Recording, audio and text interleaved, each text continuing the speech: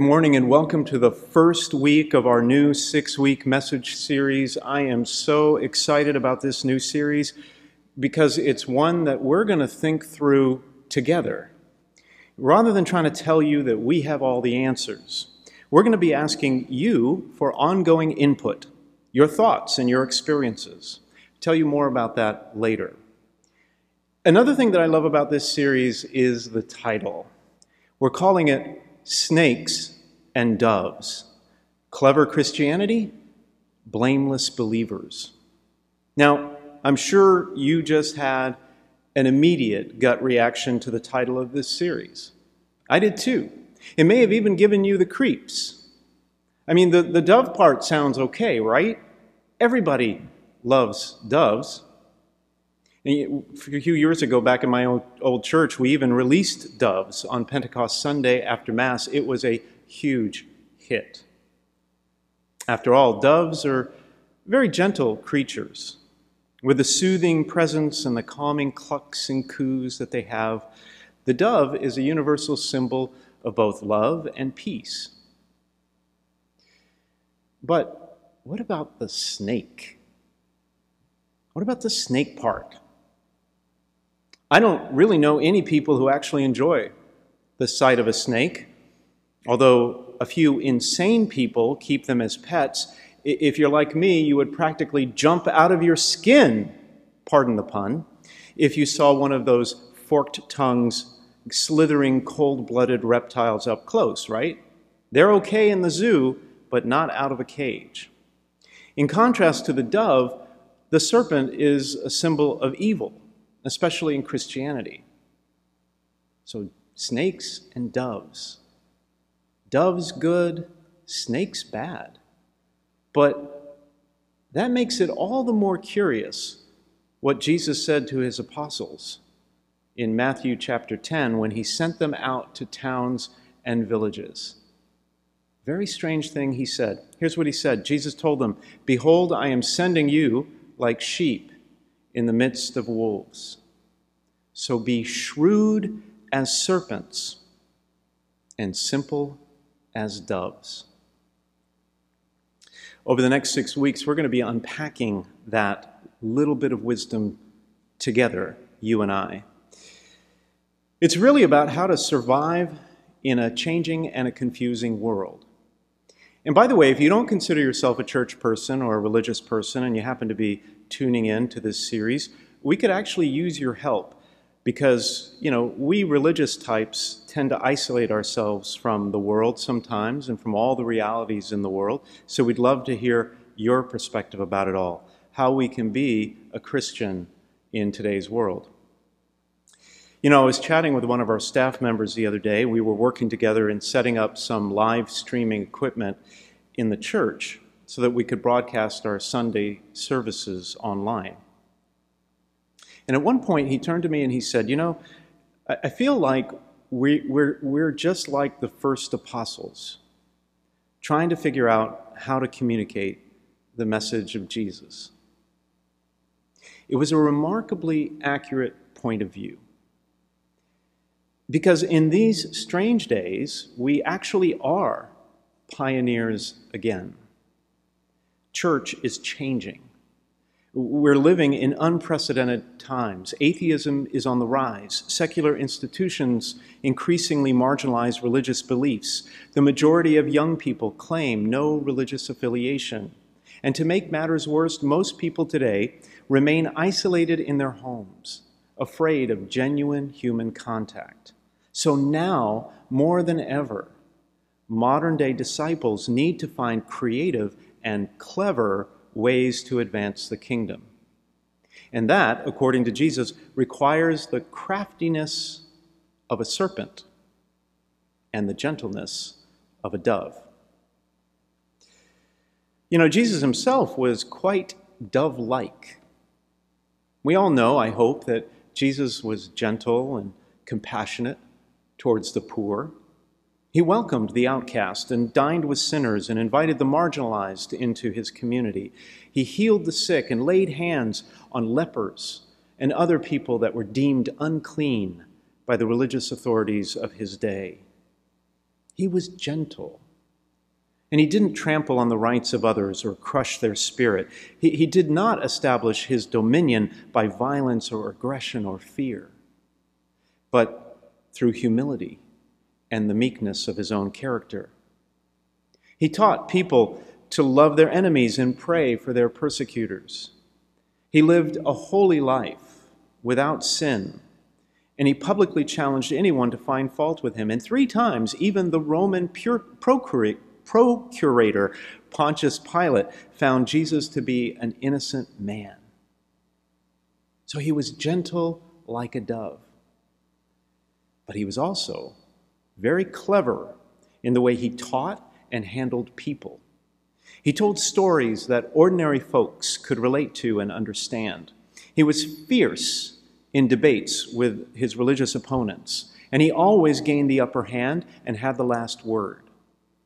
In story after story, he avoided the many traps that his enemies laid for him and was able to elude the authorities, trying to arrest him and put him to death until the time had come, the right time had come. So Jesus was also very clever. So how do we strike a balance like that? A balance between serpent and dove? How can we be gentle without becoming pushovers, humble servants, but not unnecessary martyrs? How can we act shrewdly in a tough and demanding world without compromising our values? Clever Christians anticipating and responding to threats and finding ways to survive, but not Machiavellian strategists with impure motives. How do we find the right approach? For the last 3 years of high school, when I was growing up, I transferred from a very prestigious college preparatory school in Atlanta, Georgia, to a redneck high school in backwoods Smyrna, Georgia. It couldn't have been a bigger change. It's a long story. Anyway, every day I took the big yellow school bus, and every day in the back of the bus sat an enormous guy named Michael Hawkins. And we all cringed when he got on the bus. See, Michael was an evangelical Christian, and he would preach the gospel every day all the way to school to the other students. And when he was finished, he would make the rounds through the aisles of the bus, asking each of us whether we had accepted Jesus Christ as our personal Lord and Savior. Most of the students never challenged him, probably because of his size. They would just sit quietly and keep their heads down and just endure the uncomfortable situation, trying their best to ignore him. But on occasion, his pushiness would provoke an angry outburst, and one time, even a physical altercation, I remember. You see, his aggressive sales tactics were obnoxious, and quite frankly, a turnoff. I mean, if Jesus wasn't on my radar before, Michael's forceful approach would have made me even less interested. I think we can safely say that Michael's line of attack was counterproductive, to say the least. It was too much snake and not enough dove. At the other end of the spectrum, however, is what most believers do. The default position of most people who call themselves followers of Christ is to remain silent. They would rather blend in with the crowd, stay hidden from view, and remain in the background. This form of anonymous Christianity is, well, it's entirely understandable. We all want to be tolerant, right? And respectful of the opinions of others.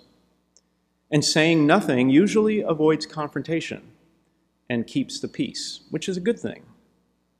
But this dove-forward approach, well, which is really no approach at all, unfortunately selfishly withholds any message of hope or truth to those living in a confusing world who may really need to hear it. And to be honest, it's much easier to retreat into the relative safety of pious prayer than to actually speak up. I mean, why do any heavy lifting yourself when you can just pass the buck to God? Well, to answer that question and maybe to begin finding a happy snake-dove balance, let's take a look at the gospel passage for today. It's a familiar story. It's retold in all four gospels. Jesus had just received news of the death of John the Baptist, and John the Baptist was a close friend and a relative of Jesus's. And I suppose wanting to grieve alone, Jesus went off to a deserted place. But when he saw this huge crowd following him, his heart was moved with compassion. And he took the time to heal all the sick people who had come to him. He gave up his quiet time for the people who needed him. After all, I just finished telling you that Jesus was gentle like a dove, right? Well, at the end of a long day, everyone was hungry and tired. But they were a long way from food, so his disciples told him to send the people away to buy food for themselves. But then Jesus did something very, very clever. He said to his disciples, "There is no need for them to go away. Give them some food yourselves." Well, the disciples were sort of astounded. They didn't know what to say or do. They said to him, 5 loaves and 2 fish are all we have here. See, the disciples noticed the people's hunger, but they didn't take responsibility for it. They didn't try to figure out a solution. They weren't creative because they just didn't think they had the resources to provide it themselves. They didn't think out of the box. And Jesus was teaching them a lesson on clever Christianity. So Jesus himself performed one last act of kindness on that day. He multiplied the small provisions into enough food to feed thousands of people so that they wouldn't have to worry about traveling home on an empty stomach. And just in case the disciples didn't get the point that it was their responsibility to come up with solutions, Jesus, when he said the blessing, broke the loaves, and gave them to the disciples, he told them to go out and give the bread and the fish to the people. Jesus didn't just give it to the people himself, he gave it to the disciples to give to the people. A clever way of demonstrating that it's their responsibility to think creatively. What a clever strategy Jesus had. See, from the very beginning, God has delegated control over the earth to us, to humankind. As a species, we have been given the awesome responsibility and privilege of taking ownership of our terrestrial habitat. At the dawn of creation, the Bible says that God created man in his image. And then when he had created them, he said to them, "Be fertile and multiply. Fill the earth and subdue it. Have dominion over the fish of the sea, the birds of the air, and all the living things that move on the earth." And then the Lord God took the man and woman and settled them in the Garden of Eden. To do what? To cultivate and to care for it. That's Genesis chapter 2. See, we have been charged with the complex and delicate task of stewarding the earth's resources and ensuring a fair distribution of the world's goods. As one of the Psalms in the Bible, Psalm 8, puts it, the Lord made man little less than a god, crowned him with glory and honor, and gave him rule over the works of his hands, put all things at his feet. See, we're kind of in charge as stewards for God. God owns everything, but has given us the responsibility. Throughout human history, God has made a way for his people, but the people had to follow that way. They had a responsibility too. A long time ago, the Israelites were freed from slavery in Egypt by a miracle, but then they had to make the long journey through the desert. They were led into the promised land, but then they had to put their hands to the plow and cultivate it. They were given a code to live by, but it was their challenge to observe it. They were given a nation and a government and a line of kings, but they were the ones who had to be governed for better or worse. When their nation crumbled because of their infidelity to God, and they were led into captivity by foreign powers, God brought them back, and he made a way again. That's what we heard in the first reading. All you who are thirsty, come to the water. You who have no money, come, buy grain and eat. These are the words of God from calling his people back from exile after 100 years. God made a way again, but once they were home, the difficult task of restoring their land, rebuilding their civilization, and reinvigorating the Jewish culture fell on their shoulders. It was up to them to seize the opportunity and become a great nation once again, a model of holiness for the world. And when they ultimately fell far short of that goal, God sent humanity in the fullness of time, a once-and-for-all Savior, and lifted him up on the cross for the forgiveness of sins. God made a way yet again with Jesus Christ. But the hard work of building the kingdom on earth remains ours. Today, we face unprecedented challenges. God continues to make a way through all of it, I believe, but his command is the same today as it was yesterday. Give them some food yourselves. We can conjure up many excuses for not taking ownership, for abdicating responsibility. Oh, there isn't enough for everyone. The problems are too big. Our resources are too small. What can we do? We don't know where to begin. Lots of excuses. But the charge is still ours. We are responsible for protecting the elderly and the vulnerable during this pandemic. We are responsible for ending racism and redressing the historic disadvantages carried over from slavery. We are responsible for overcoming our differences and working together to rebuild the economy. We are responsible for protecting the environment, feeding the hungry, lifting up the poor, saving the unborn, accompanying the lonely, comforting the brokenhearted, addressing crime, creating the conditions for a peaceful existence among the nations, and working for social justice and just a better world overall. All of this has been delegated to us. Give them some food yourselves, Jesus says.